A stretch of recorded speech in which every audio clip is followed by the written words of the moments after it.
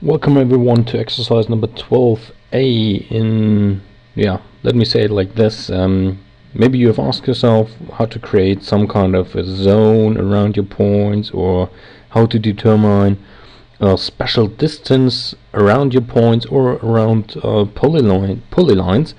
And in this exercise number 12a, we will concentrate on answering this question, how to create a buffer zone. In this example here, we are still confronted with the problem that some company would like to harvest some trees here in this polygonal area, but they have to keep in mind that there is a special distance around these nests located here, and also around the streams where they are not allowed to cut some trees.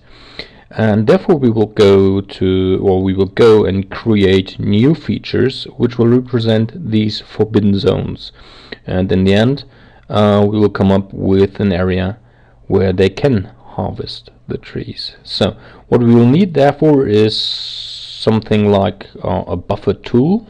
You can try to find it here on geoprocessing, but there's also the possibility to go over the toolbox using the analysis tools. Then this is something like a proximity analysis, and you will find the buffer tool there as well. There are some other things here available, but we will stick with the buffer tool. We'll start with creating a buffer zone around the bird's nest, which will cover an area of about 800 meters.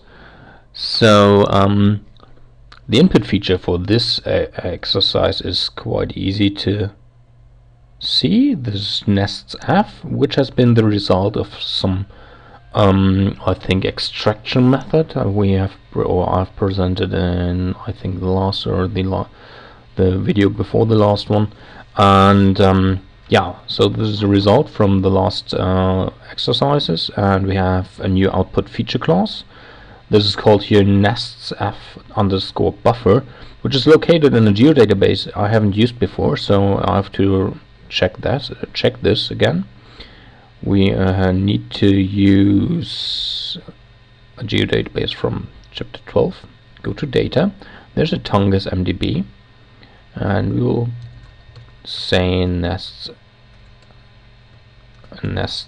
F1 nests F buffer.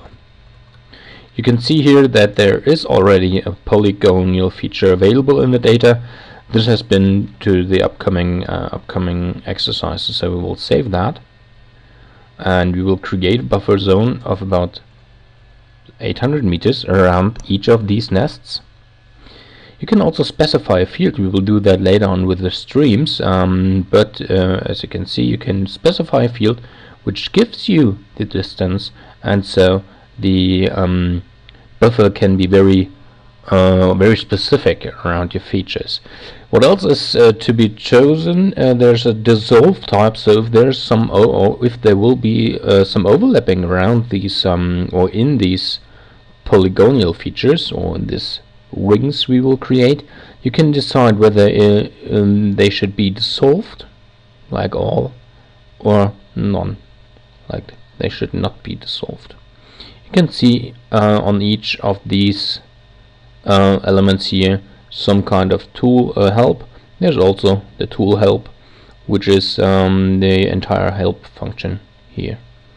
So well, there it is. So you can easily see what the result will look like if you would dissolve types or none or something like else regarding the input. So this is it. So we'll just press OK. The function is executed. We'll have to click up to the results of the geoprocessing. It's still working, so it needs some time.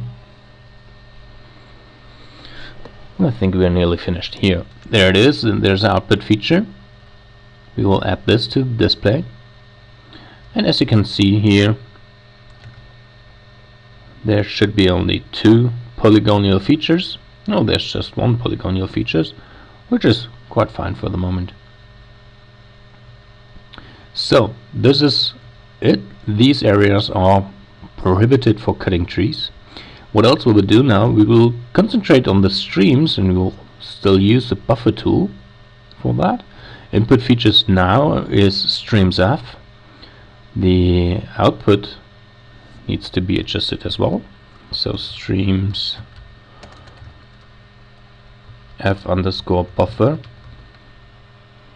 Oh, I haven't used the underscore. Use this, and we will use a field which is called distance. And due to the fact that this is a polyline feature, you can decide whether there should be a full range around the polyline. Like on the end of the polyline there's a vertex, and you can create a half circle around the vertex, or you can decide whether there should be just a half circle on the left side, the right side, or on outside only. So this is it as well. Oh no, the side type was for the sides of the polyline. The end type was for this vertex at the ends. And there's still the dissolve function. We won't use any dissolvation. Is it the right word? Dissolve in the moment. So just press OK. Still working. And we will add this to display as well. And as you can see here,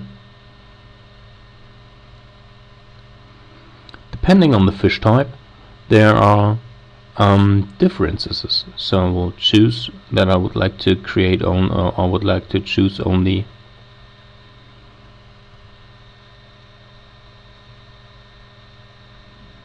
no, this was wrong. Streams buffer. So now I can select only these streams, as you can see here. So I can create a rectangle and nothing will be selected. Now I have selected this one and would like to see the attributes for that. So one out of 358 is selected. Has spawning, yes. So the buffer distance is 100. And in this one, has spawning, no. So the buffer distance is 50. So this is it for the moment. Thank you for watching. Take care and goodbye. I hope that's it for the exercise. Yes, it is. So stay tuned for next exercise 12b. See you later. Bye.